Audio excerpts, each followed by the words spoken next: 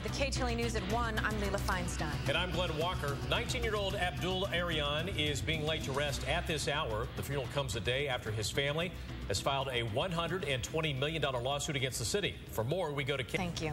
More reward money is being offered for anyone who can help police solve the shooting deaths of 2 USC grads. Well, you know what? There's a march going on right now in downtown Los Angeles in protest of Tax Day. Christina Pascucci is there live, but thank you for that report.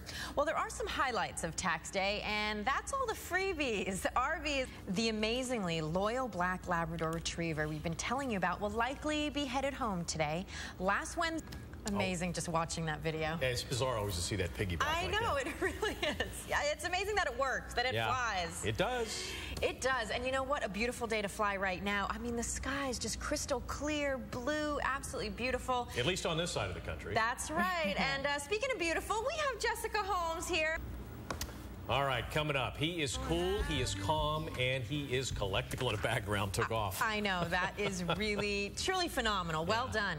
All right, well, a man tries to rob a convenience store, and his weapon of choice, well, get this, Glenn, it's a pair of hot dog tongs. Yes, his bizarre behavior doesn't end there. Reporter Heather Lewis has more. Well, the man accused of massacring 77 people in Norway says he would do it all over. Well, a 6-year-old girl in Georgia was put in handcuffs and taken to the police station. A rare sight on the face of the sun.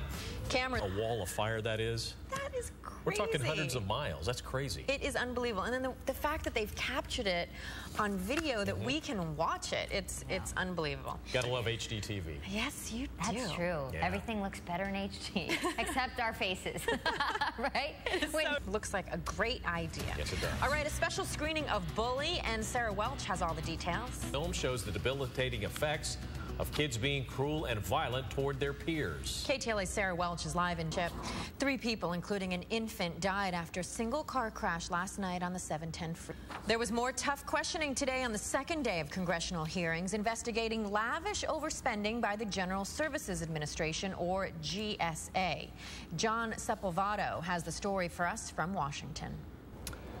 It won't get you a degree, but there is a free education just waiting for you, and it's online. That's right. KTLA tech reporter Rich DeMuro explains how to get it. All right, new hope for those suffering from prostate cancer. How sound waves... Well, an experimental drug is showing some promise for multiple sclerosis patients. In a study, the pill reduced the number of lesions on the brain and also caused a reduction in relapses. It was also more selective than other treatments. But despite the promising findings, the pill induced some heart and liver complications. Scientists hope the therapy can eventually prevent disabilities and brain damage associated with the disease. Okay, 3 times. All right, for the latest health news, click on ktla.com/health. Jess. Speaking of music, some big names in the music industry will be teaming up with local high school students to put on a great benefit concert. Allie McKay has the details with one of the bands performing this weekend. Win-win for the Kipper. Good old Allie. All right, your daily dose of cuteness is up next. That's right. Take a look at this. Thank you. And finally this afternoon, a little video that is off the charts on the cuteness scale. You just can't go wrong with a baby giraffe.